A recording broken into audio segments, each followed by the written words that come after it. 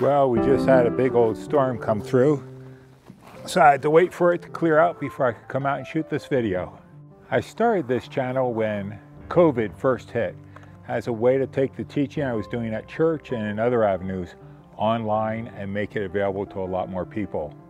Then shortly after I got the channel started, I began to have problems with my heart, but it forced me to reconsider the values and ideas I hold in relationship between my health, my faith, and how I interpret the Bible. And the vlogs that I've been putting out have been trying to address those issues. As this virus has dragged on and will for a long time, it's really perplexed me with the way in which so many Christians and churches as a whole have responded in very sort of immature and counterproductive ways to the virus. And instead of criticizing, what I want to do is give you sort of a productive way to go forward in all this. And in that regard, what I'd like to do is suggest and review two books that are really worth your consideration. One is by a prophet, the other by a priest, or more specifically, a bishop. One is an Old Testament scholar, the other a New Testament scholar. But it's remarkable the way that the two books overlap in so many areas, even though that they come at the questions from very, very different angles. I also want you to know that I'm going to be giving away a copy of each of these books. So if you'd like a chance to get one of these, stay tuned to the end of the video and I'll tell you how to get them. Also, if you'd like to purchase a copy, I'll have the links to them on Amazon underneath this video in the Show More section. The first one is Walter Brueggemann's Virus as a Summons to Faith, Biblical Reflections in a Time of Loss, Grief, and Uncertainty. And then the second is God in the Pandemic, a Christian reflection on the coronavirus and its aftermath by NT Wright. Now, Walter Brueggemann's book represents a reworking and editing of previous works that he's published. Some of the chapters that he hits in this are Leviticus, Exodus, Job, 2 Samuel, Jeremiah, Psalm 77, which is a particularly insightful chapter, Isaiah 43, and then Isaiah 42, two passages very familiar within the church. Now, all of the texts that Walter Brueggemann addresses in his book are texts that address questions about loss and tragedy, often in unimaginable ways. And so they're very appropriate for now. He also examines three typical ways in which have conceived of God's actions during very, very difficult times of what we would call natural evil. Shows how these three responses or answers really aren't appropriate, and then refocuses them to show perhaps a better way to conceive of what God is doing in the world right now.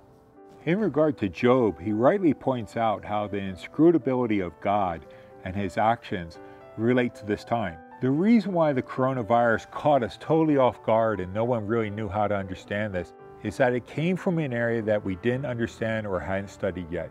It jumped from one species to ours, and it's running rampant across the human species right now. But this reveals that no matter how much we think that we have tamed, domesticated, and controlled the world, there is still so much that we don't know. We are still at the mercy of God and the world in which we live in so many ways.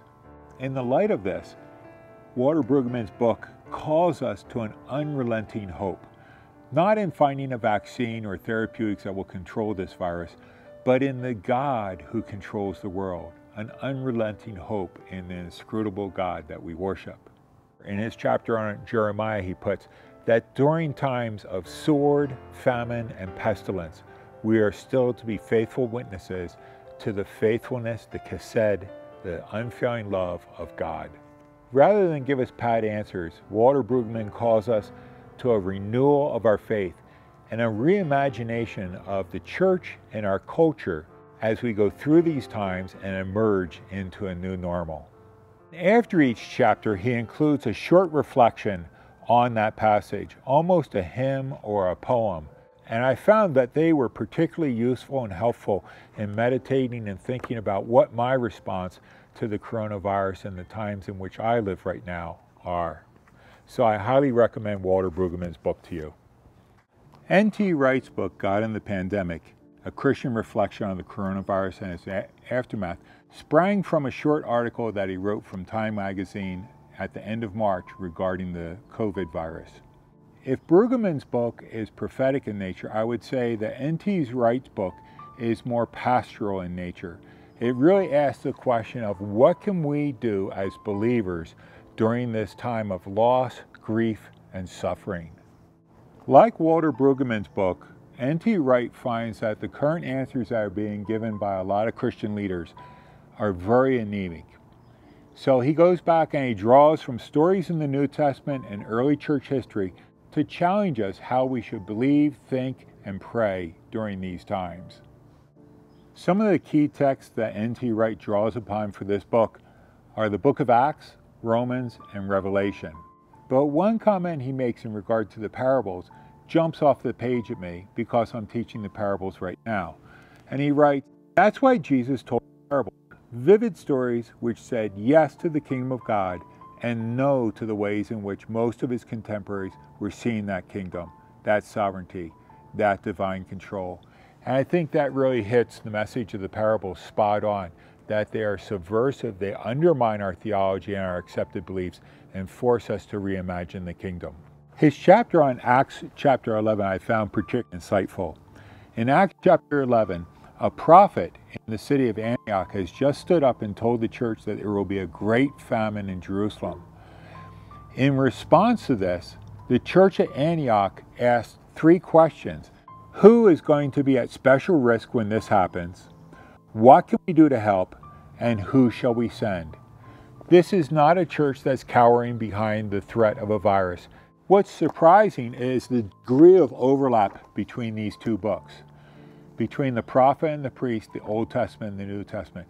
For example, in Romans chapter 8, Paul talks about the groaning of all salvation for the revealing of the sons of God, or the consummation of the kingdom of God. Now, Walter Brueggemann goes into that from the Old Testament background in Isaiah and shows its background there. NT Wright examines it within the context of the book of Romans. In regard to the groaning of salvation and our place within it, NT Wright says that oftentimes we overlook the fact that we are called to lament, to times of suffering or crisis. And he mentions that it's impossible to envision Easter without Good Friday. The other thing that he brings up is that God wants to work through his church in the world. God always wanted to rule the world through human beings. So what does this mean in practice? It means that when the world is going through great convulsions, the followers of Jesus are called to be people of prayer at the place where the world is in pain. I highly commend both of these books to you, especially during this time. I've got links to them on Amazon in the Show More section. But also, when we hit 200 subscribers on the channel, I will select 2 people who are subscribers to the channel who have left positive comments in the section below the video, and I'll let you know who won the books.